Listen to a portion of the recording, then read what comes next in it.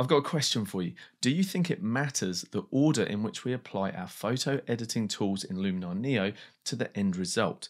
Well, I think it might actually surprise you. It certainly surprised me. So stick around in this video because we'll explore that concept, and based on what we find out, I've got some recommendations on how we can apply that knowledge to improving our photo edits. Now, just to be clear, I am not talking about whether or not we should apply 𝗨𝗏𝗏 as the first stage of our photo edit, because that goes without saying. Absolutely 100%, 𝗨𝗏𝗏 is the first step because we want our photo to be accurately developed before we do any creative editing to that. So I'm talking about getting the exposure right, the contrast right, the white balance right.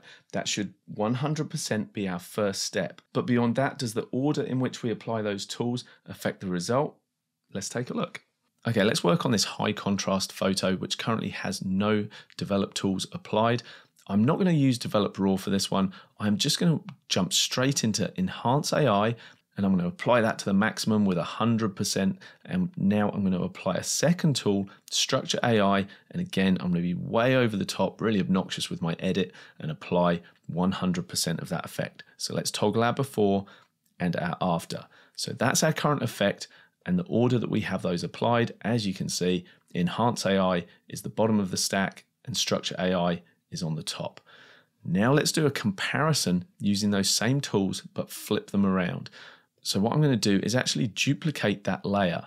I'm going to come into the edit stack, and I'm just going to reset these so that we can apply them in the opposite order. So this time we're going to start with 𝗥𝗏𝗏𝗏𝗏, bump that to 100 again, obviously keeping those settings the same so we can do a fair comparison. And now I'm going to bump 𝗥𝗏𝗏𝗏𝗏 to 100 as well. Now at first glance, you probably think these look exactly the same. However, there are differences. Let's have a look. I'm going to hide this layer, and we can see the underlying layer where we applied 𝗥𝗏𝗏𝗏𝗏 and then structure. And now let's show the layer where we applied them in the opposite order. So this version has 𝗥𝗏𝗏𝗏𝗏 and then 𝗏𝗏𝗏𝗏𝗏, and then this version is 𝗏𝗏𝗏𝗏𝗏 followed by 𝗥𝗏𝗏𝗏𝗏. So surprisingly, the result is different just with two tools reversed but identical settings. So what is going on? Well, we will come to that, but first I want to throw one more tool into the mix just so we can really get a sense of how the result can differ if we change the order of the tools.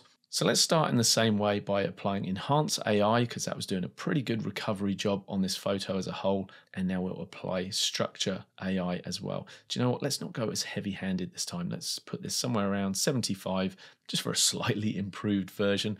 And now I'm going to add a vignette because let's say I really want to draw people's attention to the center of the frame.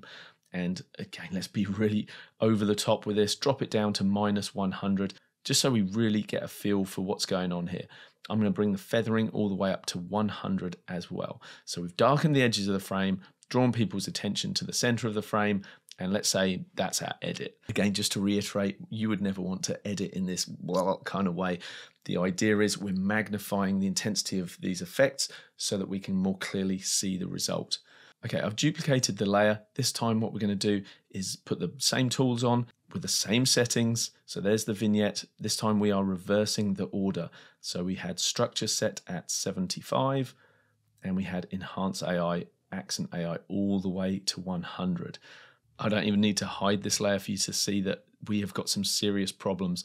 But as I show and hide that layer, it's very obvious that we've got a different result going on here. So I'm hiding the version where we applied the vignette first, and now I'm showing that version where the vignette was applied first. And unfortunately, the edges of our frame have become destroyed. As I zoom into this corner, you can see we've got a lot of color banding, and then we drop off to pure black. This file has been absolutely destroyed. In these corners, I now have no information whatsoever to work with. So let's say we'd got to this point of our edit and we suddenly realized, you know what, these shadows are way too dark. Let me boost those up. And we jumped into the develop tool so we could grab the shadows and then push these up. You can see if I boost those up, there is absolutely zero recovery going on around those edges. Let's grab the exposure slider and bring that up. Let's keep going. Come on, come back to me, shadows. No, not a chance. They have gone. It is over for those shadows. So hopefully you can clearly see from this example, Absolutely, the order in which we apply our photo edits will affect the final result. But what does that mean for us in terms of our real-world editing? Well, to get our heads around what's going on here, we need to understand the concept of destructive versus non-destructive editing. When we're editing a raw file and we're using raw editing tools only, and we never leave a raw editing workflow, that is a non-destructive way of retouching, editing our photos, because the software always has that raw data to refer back to. Luminar Neo works in a slightly different way. Yes, we have the Develop Raw tool, which allows us to tap into all of that amazing, rich, raw data. So that's why, as I said earlier, it's essential that the number one thing we do is work in Develop Raw to make sure that we have a correctly exposed photo, that we have detail in our highlights, in our shadows, and we have a correct contrast and white balance at that point. We then step away out of that raw develop module and we can move into Luminar Neo's more creative tools.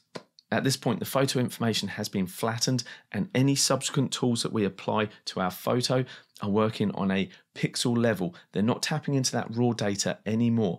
And so if you veer too far from a correct dynamic exposure and you overexpose your highlights with any tool, or you darken down the shadows with any tool, then the next tool that you apply isn't going to be able to access that lovely rich raw data. It's just not there anymore. That's why when I'm trying to recover the shadows where I've crushed down the corners of this photo, there's just no information for that tool to tap into. So we really need to be mindful of that when we're performing our edits. Let me show you a couple of other examples where I've flipped the order of the tools around, and then I'll give you some practical advice that you can apply to your own photo editing. Okay, let's switch out of the largest thumbnail mode and go to just large. That will give us 3 photos next to each other. I have 3 identical copies of the same photo. This is my raw photo, and then we have 2 edits that follow, which use exactly the same tools, but in a different order. Like, look at the difference between these two. And I'll just jump to the Edit tab, and within that go to Edits so that you can clearly see what I've done. I've just applied an Enhance AI, toning, mystical, and a develop adjustment. And now if I come back to the catalog and we switch to this option, you're going to see that I have exactly the same tools applied with the same settings, and you'll have to trust me on this, but the opposite way around. The only difference is I use Develop Raw as a starting point on this one. And obviously, because I had to flip the order when I applied that effect on this one, it's no longer Develop Raw. It has to just be a Develop tool because, as I said, we can no longer access that raw data once we've left that initial stage of our editing. So the tools and the settings are identical between these 2 photos. The only thing that's changed is the order. We've already looked at this example here. Now, what about this next one? The edit on this photo is the one that actually really surprised me. So this was the edit that I was a little over the top with, admittedly, but at the same time, I wanted to be respectful of the highlights in the clouds that you can see up here, and I also wanted to retain detail in the shadows as well. So with this particular edit, I was just a little bit more subtle with the settings. As you can see, I still went for a vignette, but we were only at -60 this time. I used the mystical tool just with a setting of 30, dramatic with a setting of 25. So I was building up these effects, but I was doing it with a bit more subtlety than I showed in that original example. Now, if we take a very quick side-by-side look just at those 2 photos, which I'm not going to see unless I actually move one of my other photos to the trash. So that reorders them side by side. And now we can flick between the 2 photos.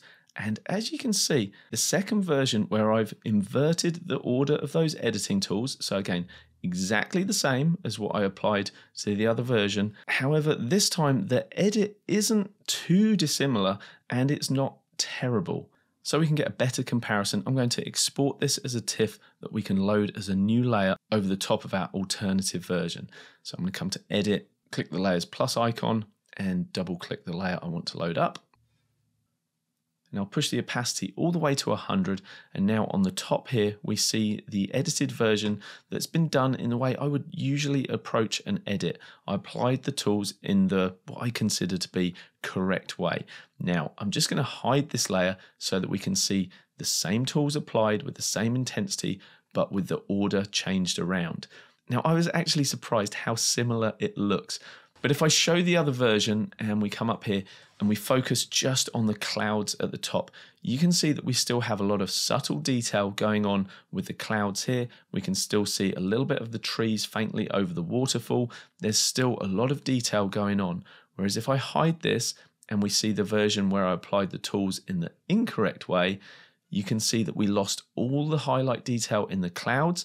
They got completely blown out. But what about the shadows? If I come down here into the rock area, it actually doesn't look too bad. I'm actually pleasantly surprised by how well rendered this is. But let's do a little comparison. Let's apply another develop tool on top of both of these layers where we're going to boost up the shadows and we can make a comparison between how well rendered these shadows are. If I push that to 100 and we also boost the exposure, let's set that to 3 so it's nice and easy to remember. So +3 + 100. We can see that that shadow information doesn't look good. The colors are off. There's a lot of noise being introduced. Now let's have a look at this version. So let's show the layer, very dark at the moment. And we're going to come over to develop. I'm going to boost that up to 3 and I'm just typing it directly into the keyboard. And now I'm going to grab the shadow slider and push that to 100. And as I toggle between these two, the first thing to note is that the color is markedly different. So as I show a little bit more of the frame and we toggle between the two layers, you can see that the effect really is quite different between those two layers. And that all comes down to the order in which those tools were applied. But this is the thing that surprised me the most. When I came up with the concept of this video and showing you guys just how much the photo was going to alter depending on the order of those tools, I expected the results to be vastly different from what they are. Or more to the point, I expected the photo to fall apart a lot quicker and the highlight, shadows, things like that were going to be unrecoverable a lot quicker in the process, particularly when I was being really heavy-handed with those tools. So while it is reassuring that we can throw a lot of editing tools in Luminar Neo at our photo before it starts to degrade, I would still recommend an order of operations to try and keep the integrity of your photo as high as possible for as long as possible during the editing process. So here's my recommendation. Always start with Develop Raw and give your photo a full dynamic range, a correct contrast, and a correct white balance. At this point, keep sharpening to a minimum. If you do want to add a bit of Enhance AI or Structure AI, now's the time to do it. Next, look at the creative tools that are adding or changing your pixels, such as Sun Rays, Atmosphere AI, Twilight Enhancer, those type of tools. Then if you want to add glow tools or those that soften your photo on a global level, such as Mystical, the Autumn Effect, or even the Dramatic filter, now is the time to apply those. I recommend you keep the colors in your photo as authentic as possible for as long as possible. For this reason, if you want to desaturate or add color grading through lookup tables or toning, that should be done towards the end of the workflow. Then you can add your final contrast adjustments, a final round of sharpening, and a vignette if you want to add one. If this free information has been helpful to you, you can say thank you to me by leaving me a thumbs up. Also, a comment goes a long way as well. Thanks so much for watching, guys. I will see you in the next video. Bye bye for now.